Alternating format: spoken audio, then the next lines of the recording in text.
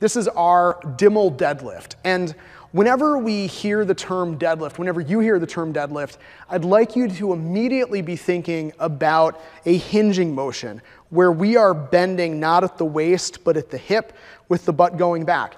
The knees are gonna need to bend to unlock the hamstrings so that we can hinge at the hip, but the knees are secondary. It is really primarily about this movement coming from the hip crease when we go into a deadlift. The Dimmel deadlift, for our purposes, means three things. One, we're gonna start from the top, so Janelle will pick up the dumbbell and start from the top. Two, we have a little bit of knee bend, but we're not adding any more knee bend as we go. And third, this is the intention. My goal as you do your Dimmel deadlifts is that you are feeling your hamstrings, that your brain sees the back of your leg lighting up pretty loudly. If you're just getting started, this may actually be hard to do. You may find that you're imbalanced left and right. You may be able to do the movement, but you just don't feel your hamstrings.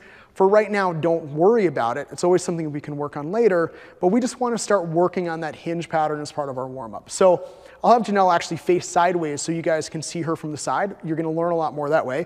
So she's gonna bring the dumbbell up. She'll grab underneath the plates like that, or you could do this with a kettlebell. You've got options. Will you turn 90 degrees for us?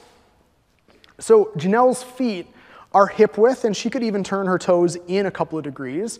As long as it doesn't bother her knees, I'm okay with that position. She's gonna give her knees just a little bit of a soft bend. If she was wearing sweatpants or looser pants like mine, we shouldn't even see her knee bend. And then she is going to start pushing her butt back as she hinges at this hip crease. Pause here for me. We noticed that the shape of her back didn't change at all. She didn't lift her chest, she didn't tuck down, and then come back up. And go ahead and push back, come on down.